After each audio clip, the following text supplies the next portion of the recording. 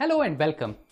In this video, we are going to learn about importing mesh files into Ansys Fluent Meshing Watertight Geometry Workflow. Our focus will be on using the import geometry task, which allows users to read both surface and volume meshes as well as the Fluent case files.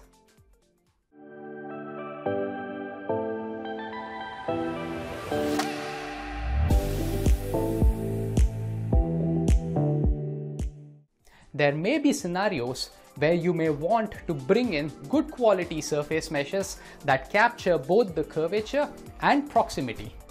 Or you want to improve the mesh quality but do not have access to the underlying CAD geometry. In such scenarios, you can use the mesh import feature of Fluent Meshing. This import is not limited to files that were created in Fluent. Surface and volume meshes created using third-party meshing tools can also be imported if the file formats are supported by Fluent Meshing. Refer to the Fluent User's Guide to find out more about all the supported mesh formats. Like the CAD import, the imported mesh surfaces must also form one or more watertight volumes. Let us look at the mesh import process in Ansys Fluent Meshing using the Watertight workflow. Let us start Fluent in the meshing mode. Click on the Select Workflow Type drop-down and select Watertight Geometry.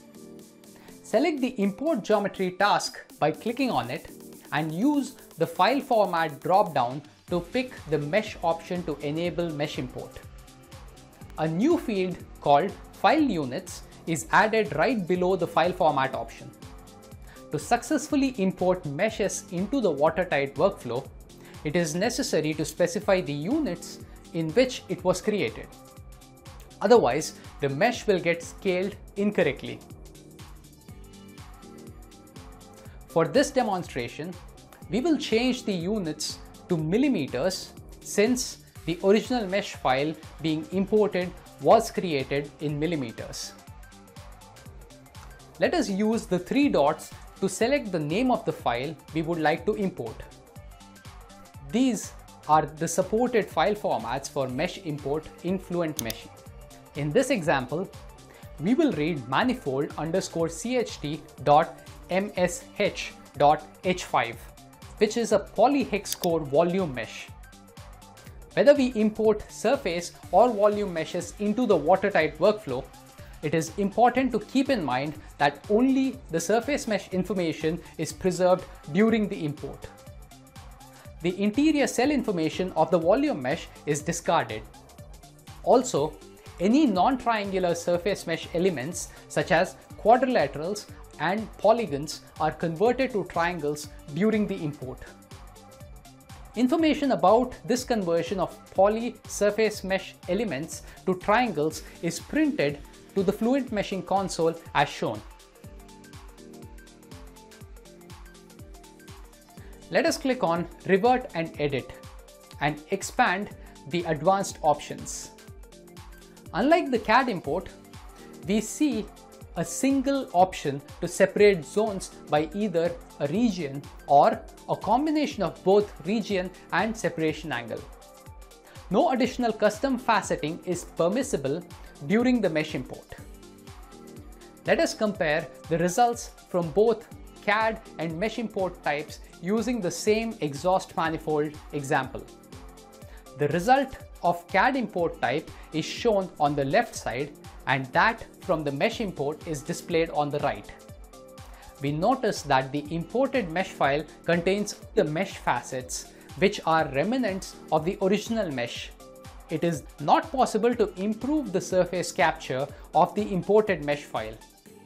The CAD import type is generally preferred over the mesh import. This, of course, depends on the availability of a good clean CAD geometry file. Let us now import the Fluent case file as a mesh in the Watertight workflow. We will select the following file. An information dialog box opens to warn us that the boundary condition information is lost during the import. Similar to the volume mesh file, all information about the interior cells is lost during the import. Our learning is incomplete if we do not address how to successfully read meshes that were created using the watertight workflow. For such meshes, it is not recommended to use the import geometry task.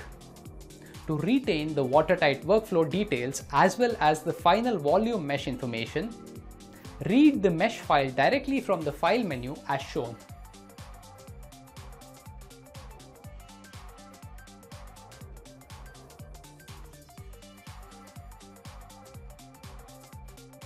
We see that all the tasks in the workflow are preserved and have a green check mark highlighting a completed workflow.